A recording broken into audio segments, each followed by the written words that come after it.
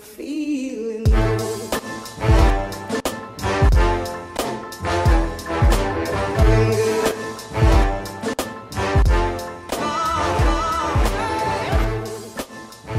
Hey everybody, hope you're well, and it's James here over at the Part-Time Entrepreneur, and today we're going to have a look at USI Tech.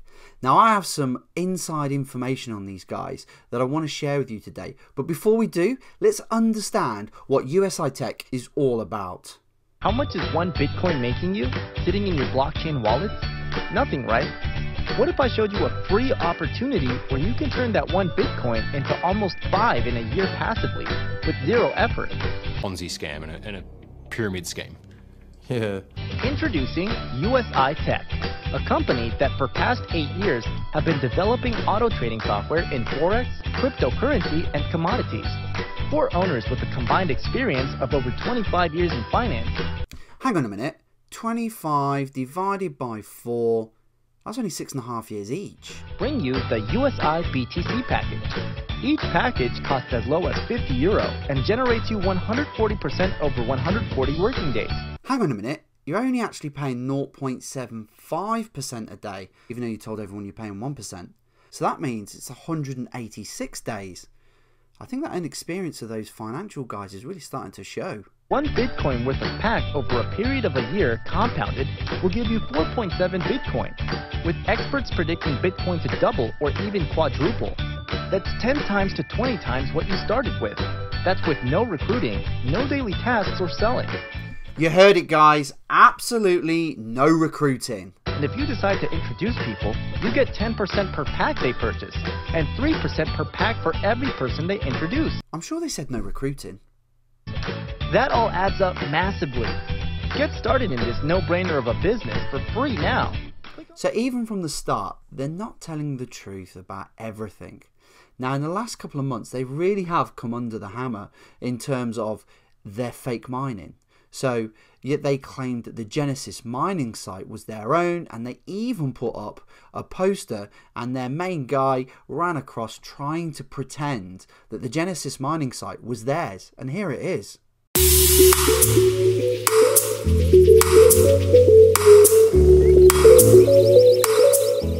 And the actual fact of the matter is that they weren't mining at all. They lied to everybody. And Canada and the US weren't happy about USI Tech. And here's why.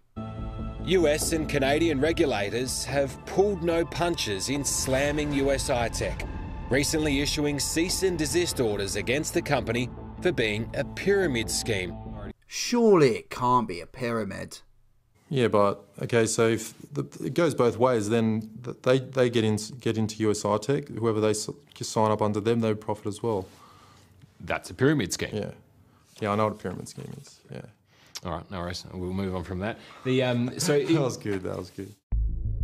So if we look at the front page of the website, they're saying that we've built the first automated trading platform for Bitcoin currency, and even the most experienced traders would be jealous of their results. Well, the thing that gets me, USI Tech haven't traded since October 17, and nobody knew until today. And let's have a look at some of the evidence. So here's a message. I've obviously covered up people's names because obviously I don't want people to get into trouble. But basically these guys, they told everybody they were mining, and they completely weren't. They told everybody that they were trading, and they stopped it in October. So what the fuck have they been doing?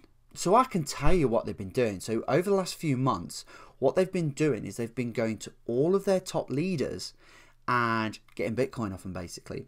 I have confirmation that one person, I can't say the exact figure because people will know who it is, but it was a substantial amount of Bitcoins that were paid back to USI Tech.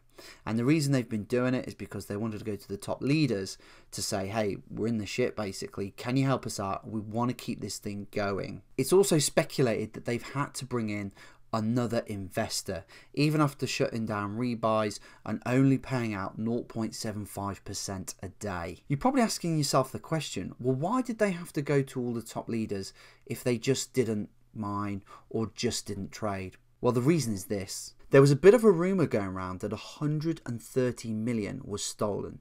It wasn't stolen. What happened was that in the early days, people had more than one account, so they were able to launder money through themselves.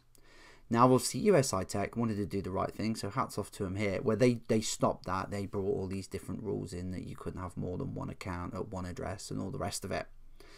However, by doing that, there was a glitch in the system, and it allowed people to extract 2.5 bitcoins from USI Tech a day. Now, there was a small group that took complete advantage of this. Now, all of a sudden, they're running out of Bitcoin. And this also explains why people can't withdraw at this moment in time. So if we head over to the blockchain, we can actually see the wallet address for USI Tech. Now, these guys were boasting 1 or 2% of total coins. However, if we look at their wallet, they've only got 211 coins, which is roughly about 2.1 million at this moment in time. And that's a very, very long way from the 130 million that we talked about earlier. But the key thing that really concerns me is that I'm hearing stories of bullying. I'm hearing stories of certain leaders being kept out of certain meetings because they're starting to question USI Tech. And quite rightly so. You know, they're trying to get answers for people because their communication has been absolutely non-existent. And they've tried to use excuses, oh, we don't speak English and all the rest of it. But they've got lawyers, they've got, you know, all the rest of it. They could put out some statements or something just to give the community some insight to what's happening. Now, they're coming up with this 2.0 scenario where you can buy these other packs. However, your 140% is now going to take you 2 years to get back. So I've been able to get into the back office. Now, they're obviously showing you their mining and how much they're earning and trying to prove to people that look what we're doing, look what we're doing. But the thing is that we already know that they lied before. So why on earth would we believe them now that they are now actually mining? Now, what you can do, you can also go over and look at their wallet. And again, they've only got 38 Bitcoin. Something here is really worrying me, and I smell bullshit. So the other questions that I have is that these guys have obviously got their own ICO running. Now, where has that money gone? I do not know.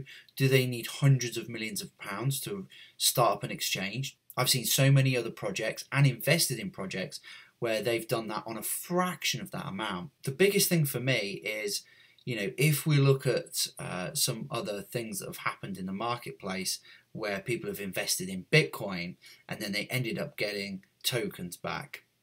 Now, all of a sudden, I'm starting to feel all over again. And I'm really sort of nervous for people that I can see this going one way, where people aren't going to get paid out on their packs. They're not going to be able to do it. And what they'll do is they'll end up paying people out in the token, and then we'll probably never see the exchange. So just a word of caution to everybody.